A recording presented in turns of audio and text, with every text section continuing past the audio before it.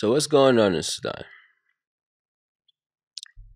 I'm gonna tell you, and I'm gonna tell you without using media talk. Situation, the collaboration have been. No. I'm telling you straight up how I talk. You hear it from me. I even got extra details that the media won't tell you. Because if you watch my live, shout out to Ali Fitness on Instagram. I've been getting closer to Sudanese people ever since this took off. Now, yes, I am Sudanese. No, I don't want to speak Arabic in public because I'll explain why later. But I am from Sudan. Yes, I've said I'm from Arabia. That's true. I was born in Sudan, and my family had moved to Arabia later on. That's where I grew up. I claim Arabia because I don't know much about Sudan, except I know some things. I'm gonna say it all. Oh yeah, let me tell you first. Yeah, cool. So Sudan, ever since the 15th of Ramadan, which is I believe 15th Ramadan of the year 1044 Hijri, which is equivalent to the 6th of April 2023. Hijri calendar is different from Western or Gregorian calendar, so keep in mind. It is used in official uses in Saudi Arabia and other Muslim and Arabic countries, the Hijri calendar. So, the Hijri calendar is what features the infamous month of Ramadan. So 15th of Ramadan was 6th of April, a Thursday here. And, that's the equivalent. A fight broke out. A fight that people felt this time. Because a fight been going on before that date. But that date, rockets flew. Okay? Airstrikes happened. They happened not in some far desert this time. They happened in the capital of Sudan, Khartoum.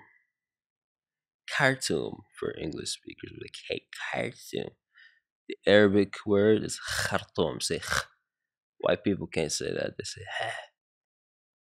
Ha. Say kha. Khartoum.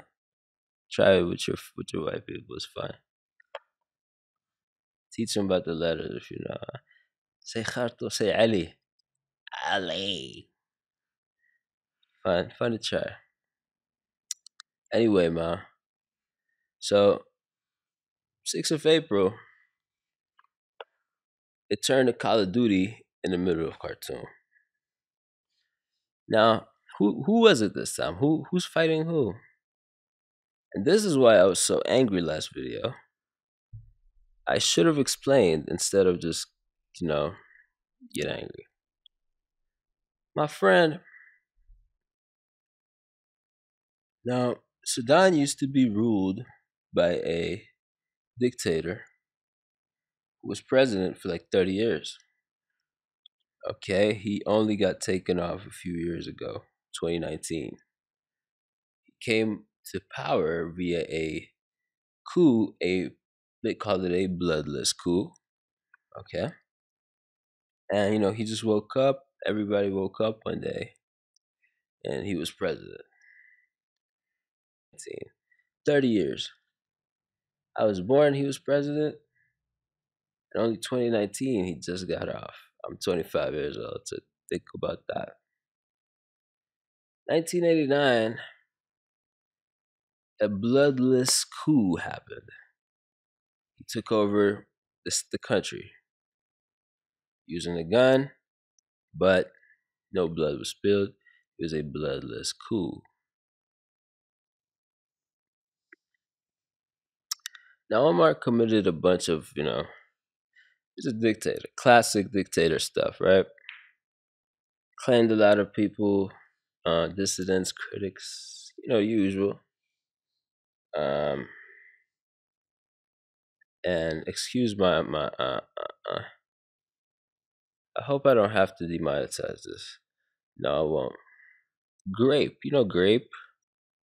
Okay, his campaigns and stuff he led while he was and power included raping of people.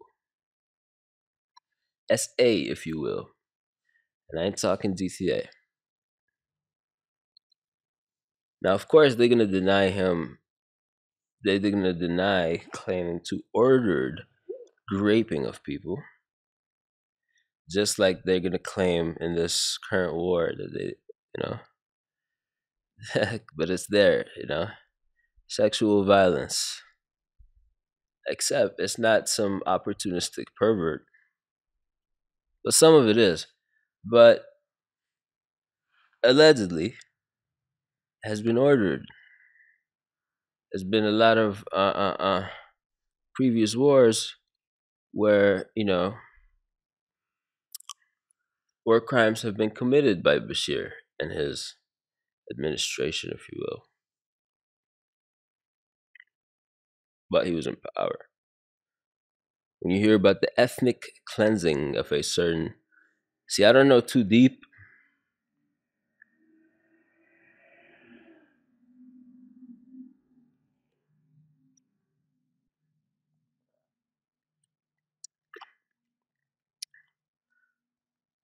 I don't know too much about these so-called ethnicities that is, present in, let's say, Darfur, Sudan.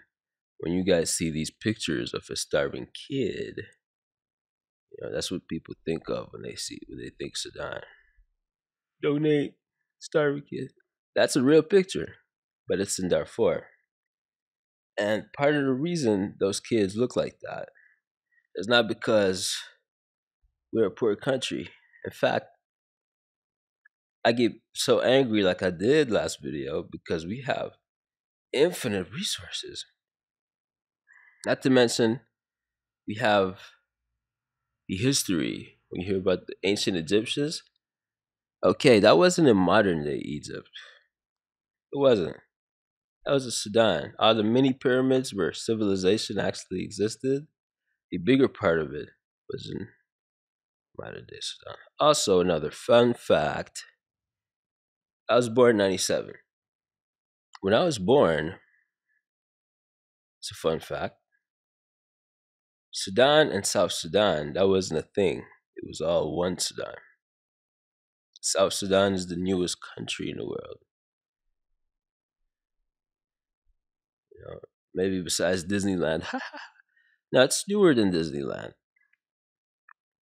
Part of the split and tensions over resources. If you ask me, I think that's stupid. Okay. Plus, I think again, and I get so pissed at the Sudanese people because we've had 30 years. We didn't just wake up and end up in this situation. You guys let it happen. You guys kept saying, don't talk about politics. My auntie tried, and I get pissed for that reason. Then the same people that chose to ignore the elephants in the room and bend over, right? I get mad at those people. That's why I was so mad and calling out people by. I wasn't bullying, I wasn't trying to be funny. I was coming from a place of emotion, and I'm not going to apologize to anybody but my fans and my viewers because I don't like to be mad. It diverts your attention from what I'm trying to say. So to whoever rules next, it would be me if I'd be the ruler if circumstances was different. To whoever, please. As I'm gonna touch here on soon, RSF has a lot of gold. You see, there's a lot of oil in those reasons that we're fighting has happened. Sudanese man, when they try to convince you to hate your own kind out of propaganda and lead you to do ethnic cleansing, part of his war crimes, Omar. Just realize it's not because of anything but money. Money that you're not gonna touch. These resources we've had, You keep hearing about them, but you don't really see no. How about you build roads? These resources just kept going to Omar and his gang, bro. They living good, but you see the country. I don't need to say nothing. It turned into gang banging. That's what being in the army is like. So cool. RSF was part of the government at some point. In fact, Hemeti, Hemeti, the fight right now is between the RSF and the army.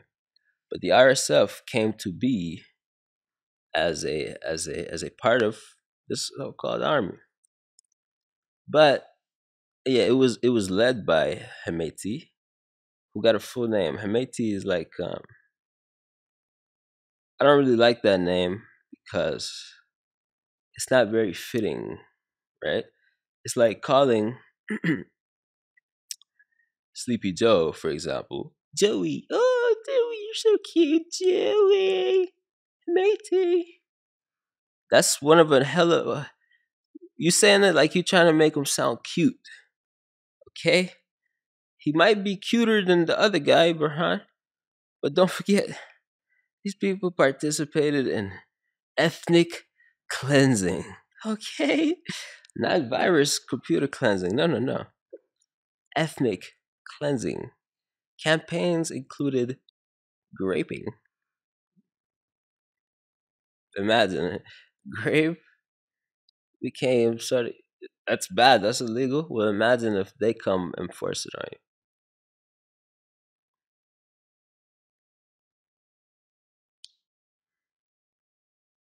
Try to tell the world. They'll tell you, stop talking about politics. Pray for Ukraine, man. If you don't pray for my two, so by the way, correction. Earlier, I said the fight started on the 5th of April, 6th. It was the 15th of April, 2023. So, quick correction there. So, the RSF, how did they become? Okay. Long story short, RSF stands for Rapid Support Forces. So, in 2019, after the uprising, the little revolution we had there, right? Things got hot for Omar. He just couldn't stay in power. And Hameti was appointed vice president at the time, second only to him, appointed by Bashir himself. Hameti and Burhan, who was head of the army of Sudan, they teamed up and they even shook hands at the time. They were cool, and they decided that they were gonna arrest Omar and give him to the court in Geneva, to be tried for war crimes or whatever. Cool. They brought out Omar in a public manner, put him in the car. You're under arrest. Allah. But they then rebranded from what they were, which by the way, I'm gonna tell you, but they participated in a lot of dirty activities. They were sent out as a muscle for pay, army for pay, right? By Bashir to be hired by other countries like Saudi Arabia. So when Saudi got their thing in Yemen, Saudis mostly relied on drones, on air, kind of like they're doing, and I'm sorry, foot soldiers. Some were Saudi, but the Saudis, this is something I'm going to tell you, nobody going to tell you. The Saudis don't like to arm up a lot of their own kind simply because if they arm up everybody or teach them how to, military is, that could backfire one day and threaten their power. which is really their power is only enforced by the sword. As much as they love MBS and stuff, but they came to power. You get it. So don't let the music videos and stuff fool you about the war. They got soldiers, but most of the dirty is done by Sudanese and mostly Sudanese because So the Sudan exported muscle on the ground, and I got a source who is one of those soldiers who also fought in Yemen. Right, those were mostly RSF, if not all, when they went by their previous name. They were kind of like a faction of the army, a militia of sorts, but they were part of government. And they were led by this Hemeti dude who was second only to the president. And Burhan, who leads the current army, was always in his position. Right? So this is how you start to see. When they went to Yemen, they made money. They came back. They had the guns, the know-how, and the brand. This whole they were a thing of their own, right? So just like any African warlord dictator kind of guy, he was participated in ethnic cleansing in certain areas of Sudan, right? He took advantage of these situations and had gold, right? He got rich off of gold and other resources. Of course, that money didn't come to you, stupid. It went to his pockets. And if you ask me, I believe he started plotting on the chair he just took Omar out of. Only one problem, though. Burhan, who was technically the current president, who's the leader of the Sudanese army, they started to bump heads.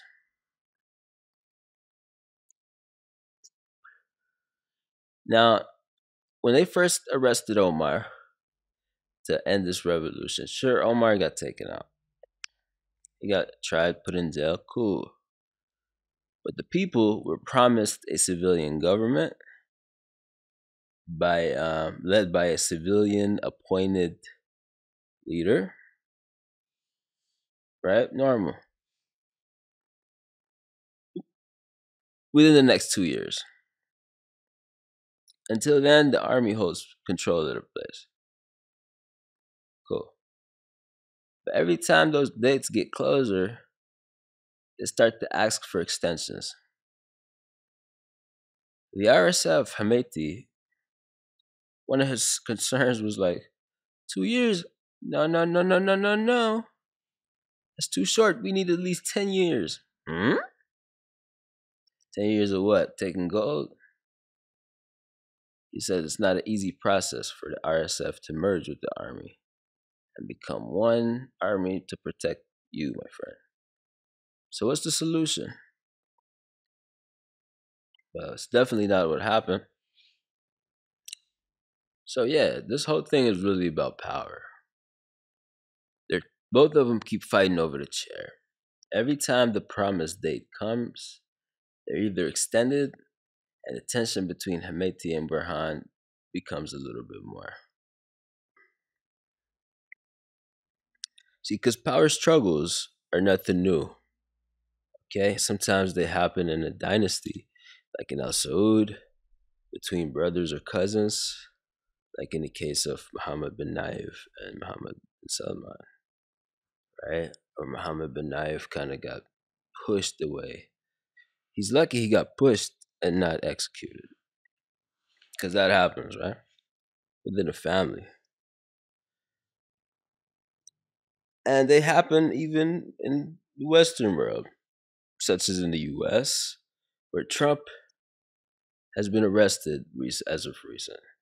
And you cannot tell me that Trump got arrested because he did crime, but nah, Sleepy Joe's not weaponizing. Come on, bruh. How come Trump get arrested, but not Hunty Hunt? And I'm not saying anyone should be arrested. I don't wish that on any man, but I'm saying power struggles happen. just like Burhan and the RSF, MAT, it happened. But the way they got handled in Sudan crossed many lines. Cause see, in every country, the army or armies are there to protect you, right? Well, what do you call it when the army treats you like they're supposed to protect you from the enemy? But what happens when they treat you like the enemy? The rocket hit you. No, they didn't hit people. They hit the RSF. Come on, bro, stop it. Stop it. They took the battle to Khartoum and the airport, commercial airport. They even hit a plane full of Saudis.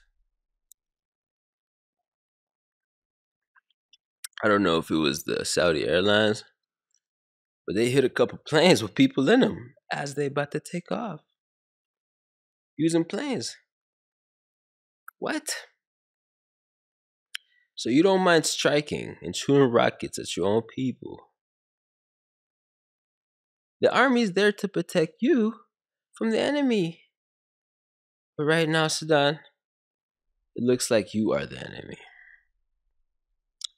And the reasons for these attacks can't they can't suffice any. They don't make sense. You can't justify them. No matter how much I tried to play devil's advocate. Now, to be fair, the army did use the planes first, as far as I know. And according to neutral Western media, shout out to the ones who did report, both sides are saying the other started first. And according to my sources on the ground, see, the RSF and Burhan have 100,000, or roughly 100,000 soldiers. The others got the army got planes, and RSF got anti-air, but very old school kind, not a big machine, anti-air with the soldiers, foot soldiers. So the battle has entered Khartoum, the capital, and according to these two, uh, uh, uh, uh, power hungry monsters here, want to be dictators, right? It was supposed to be a battle, a military operation that takes 2 days. It has extended well into today, and the RSF soldiers have used the capital city where I had family members who had to relocate, right? They're treating it like it's a Call of Duty map, entering people's homes, sometimes if you're there or if not, and hiding in people's homes. And the planes started to fly lower, almost like, "Woohoo, what up, bro? Yeah," to see who's there before they strike. And they're supposed to strike at them, but there's people in the place. Sometimes I had a distant family member. I've heard this from family. But he was in his own home, in his own backyard kind of thing. And the RSF was shooting not at civilians, they were shooting at a plane using an anti air RPG sort of thing. The plane come, pew, they missed. But when they missed, a bullet that's meant for the plane is big, right? They missed, and that bullet landed on top of homie in the stomach. He went out in his own home.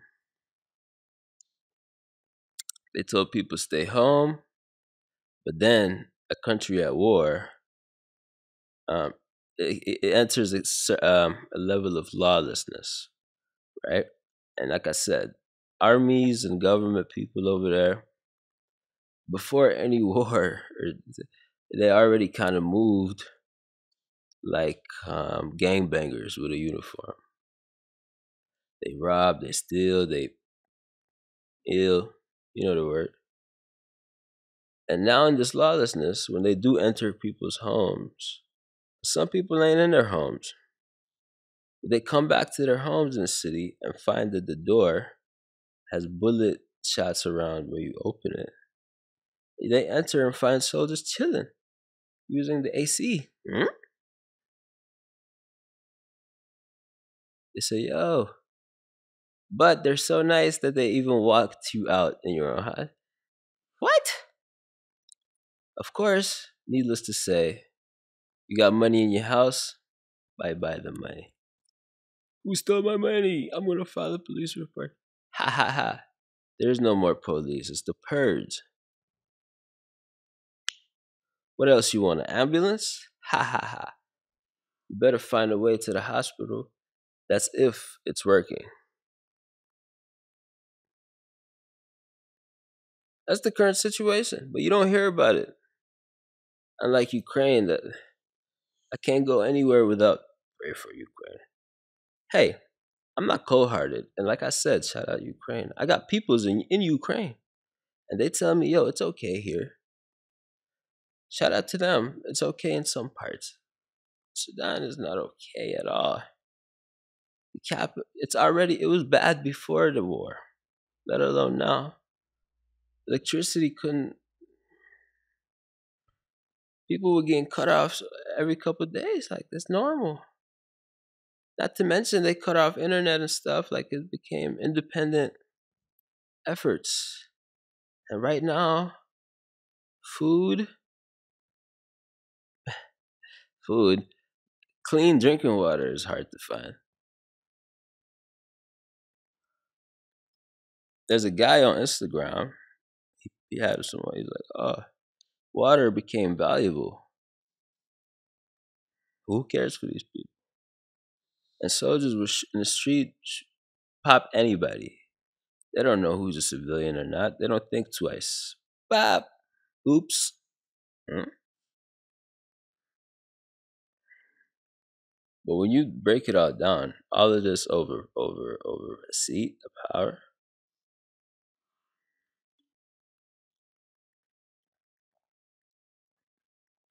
Sudanese people, you let this happen.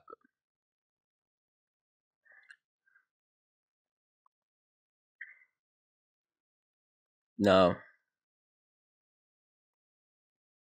I'm gonna speak to the dictators, and what I think about it, I don't know. I think that I should have listen. I told bro the story, and it's relevant to what I'm saying here. And if this don't sound crazy, imagine Sleepy Joe and Trump beefing, and they start airstriking in the middle of Florida. Crazy, right? Yeah. Turn Florida to a war zone. Well, that's exactly what's happening there. Over there on seats. Not about nothing important. And this is what I was gonna say the story. So one time I was in a club. I don't hit the club like that. I used to.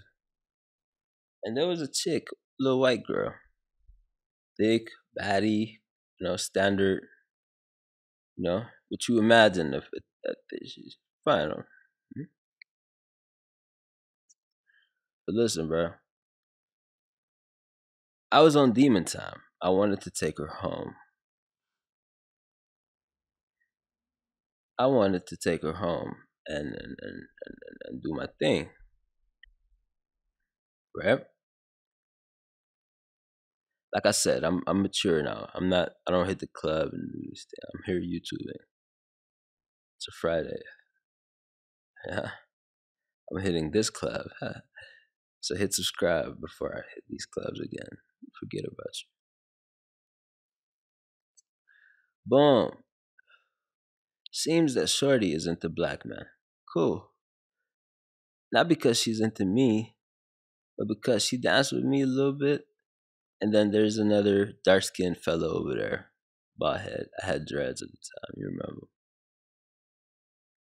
Now me being on demon time, me, I'm successful because I don't give up. I don't take no. I mean, no, I don't, sounds weird. I take no, like I said, but I go after what I want, and I don't care who else want it. Hey, bruh. Now, at the end, I ended up vibing with the dark skinned fella. He's a nice dude. All right, I'm kind of street with it. All right, I'm kind of urban. He's a dark skinned fella with a suit and tie. Well, no suit, but he seemed like he worked a job. He's a little older. I was kind of young at the time, you know. I wasn't even 20. And she was older, but it is what it is, you know. But I'm on demon time. I turned R. Kelly, but not in a way where it's under. The Anyway, I vibed with the dude, ended up being cool with him. Just another black man. It's Canada, alright? So we chose to be Canadian about it. And I told him, you know what? I'm gonna go kick it with the guys. You want her? I'm gonna fall back. Go ahead, bro. Alright? I'm gonna catch you later. Nice to meet you. She still came back, you know. I got her Snapchat. Now, how is this relevant? Let's pretend this white girl is Sudan, the country, and I'm the RSF, and the other black guy is Burhan. Now, we could have fought about it, me and him, physically, but then neither me or him would have had the girl or the country. She would have spooked, she would have left, and went home with some other dude. But that's exactly what's happening. Y'all could have went. I could have went the political route. Y'all sitting in offices anyway. Who appointed you? Well, right now, whoever wins is gonna control the empty land. Look, if you look at videos of Sudan right now, and whoever wins will be remembered as the guy who took over that way. So a revolution will happen at some point.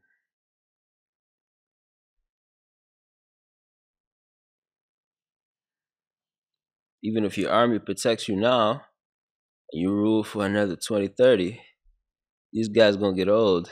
New generation gonna be there. Maybe if not them, maybe if they're complacent like the older ones, their kids gonna take over. It's gonna be a matter of time for you, son. So whoever ends up president, whether it's these two, whoever rules next, please. You're gonna rob. You're gonna give money. I get it. That's why we do you rule. I get it. But don't take all the gold. Build some roads. Look at Saudi. They're a dictatorship, kind of a kingdom, but at least they do good for the Aramco. Cool. Like you don't gotta take it all, bruh. Share, legalize, because people do it already. Tax it like you do. Separate religion from give freedom. Then people will forget that you're a dictator. They're gonna be like, he's good. They're sheep anyway. But what's going on now is horrible. Getting in people's houses, taking their stuff. People are leaving. Now, I got a message for the rest of the world. Hit like, smash subscribe. It's your boy AK. Keep coming back. Over here, you get raw, unfiltered. Well, I filter the curse word, but that's it. I don't filter truth. You get it how it is. No media mumbo jumbo. All right. You Lone Warrior coming May 15th. Music video, a couple days. Tap in, keep subscribing. Share it, cause C11, Bill C11 in Canada. If you don't know it, look it up. They're censoring us. I'll see you in the next one.